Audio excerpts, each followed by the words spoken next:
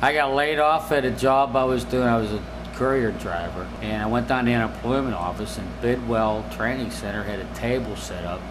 And they said, well, all we got is the culinary arts. You know, I was out of a job. Like, what am I going to do? You know, that's, well, you know, okay, I'll take the culinary arts, see how, I'll learn how to cook. No, it was not a dream of doing that, but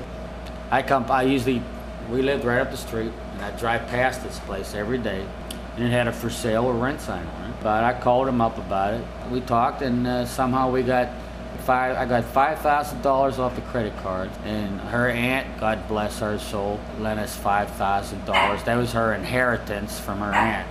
She said, can I get my inheritance early? We really need it right now. She said, sure. So it took us $10,000 to get the place started up, and it took us, we're 8 years, and we're still just paying the bills and not making any money. That's it. Just paying bills. We're paying the bills, and we're getting along. I mean, she wants to go out and buy something, she's got money to do it. She's not that poor.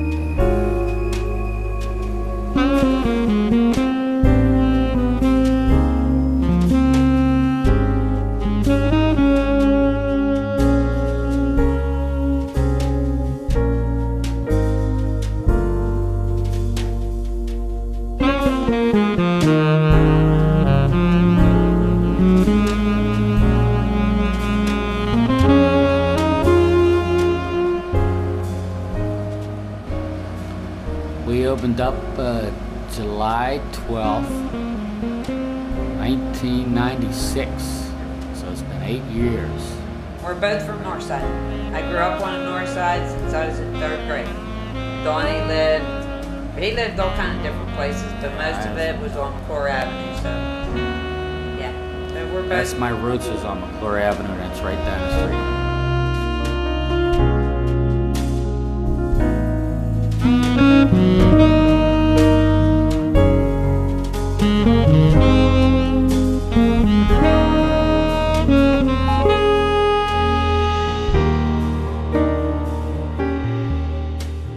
This is all homes down here. So all these empty lots around here, they were all homes. This was a thriving community down here. The way Southside's thriving right now, that's the way this was like down here. Back in the late 50s, early 60s, yeah.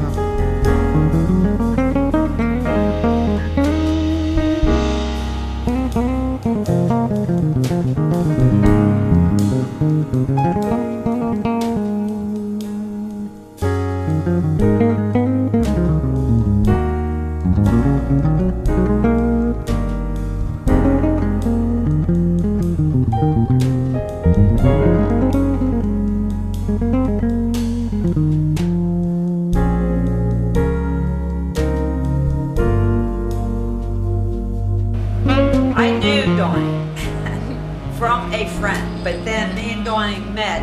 I used to be an aide at the hospital, but I did all kind of shit at the hospital. Old St. John's Hospital, right up the street. It's right. An empty lot right now. And I had to go in and take care of him one night. He was like, you know, it's like, I know you.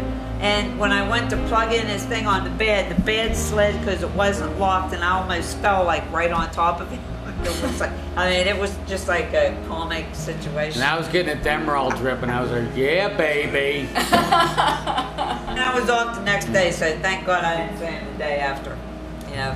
And then we met a friend of mine's house. She lived across the street from him. This was That was probably a couple months later. A couple months later, the Who's farewell concert. So he's invited me up to his house. I'm in his easy chair, leaning back, and he invites Sandy over. And she come over, and I'm sitting in her chair, and she jumped up on my lap and said, "Hey, Toots, want a full run?" I went, "Yeah, screw this Who concert." We ended up watching the Who concert. Then we went over her place and fooled around. And we haven't stopped since. We've been together ever since. Yeah. Yeah. It has been. We've been together ever since. And we've been married for how many years? 21 years. Come 21 September years, 21st. But then we were together 8 years before we got married. So. Well, yeah. September 21st is our anniversary. What do you think the secret is in your success? Thank God and knock on wood. It's just serve good food, good service. You know, make people feel comfortable, and they'll come back. We have a lot of good they have. customers, though. We do. And they've come back. Good morning. My name's Kim Morrow, and I'm sitting here at Donnie and Sandy's Diner on the north side of Pittsburgh. I've known Donnie and Sandy for an awful long time, probably near past 30 years now. I believe Donnie's been diner going on 10 years, and me and Bob have been regular customers. Used to be on a daily basis, but due to our budget, it's down to about 2 to 3 times a week. But anytime we get a chance to stop and have his delicious food, we make an extra attempt to get here. Donnie and Sandy are just wonderful people. As you see, they have a very clean establishment. The people are all down to earth, like all Northsiders always are. It's just a pleasure to come in. Just for company, see a lot of the people that we work with on a daily basis from the neighborhood. You get to see a variety of people that you haven't seen in years, just meeting on cold days for soup or hot coffee, whatever it might be. And I'm really looking forward to coming down, as long as Donnie's going to keep willing to serve us and he can cook this delicious food. And I think everybody ought to give him a try. How's that? Okay. Yeah. That's been a story for how for you?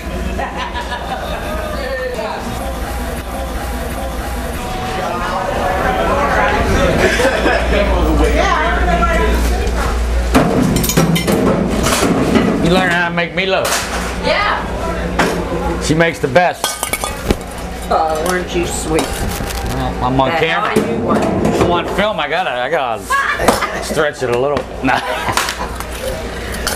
She's the best. That's why I married her. Sandy and my grandmother were my two big influences in my life. My grandmother kept me going through all my trials and tribulations, and then when my grandmother got too old, she took over. She saved me. I was on the road to the gutter. I was like almost a homeless person, and I met her, and it changed my whole life around. My grandmother kept me going the first part of my life, and she kept me going till now. She always used to call me Cindy. That was Cindy. I want Cindy. I said, "Man, it's Sandy." She's my companion in life. That's it.